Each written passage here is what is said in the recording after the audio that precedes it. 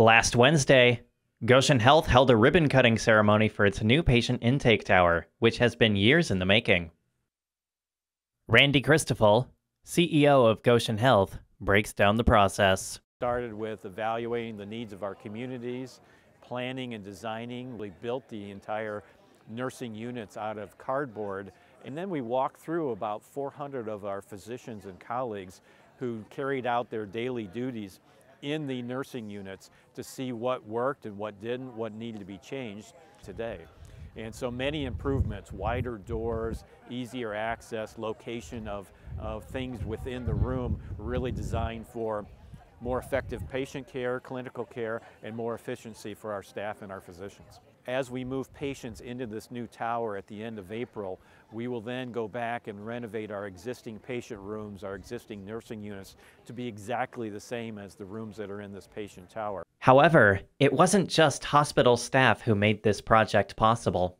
My name is Garber. I'm the Director of Inpatient Nursing here at Goshen Hospital.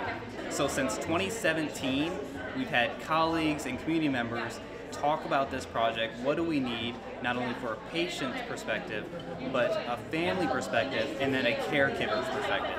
Improved patient rooms are central to the facility. Jill, an ambassador of the hospital, breaks down the features. This can make into a bed by folding the cushions down and flipping them out. However, if the patient's companion also wants to bring their information from home and work, that's easily accessible by this table. They can hook into electricity right here and hook up their laptop computer. And then there's a nice feature at night.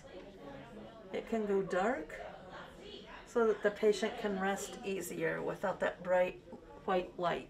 As we move patients into this new tower at the end of April, we will then go back and renovate our existing patient rooms, our existing nursing units, to be exactly the same as the rooms that are in this patient tower. This is a major development for medical infrastructure in Elkhart County. Reporting for Globe News, I'm Liam Morris.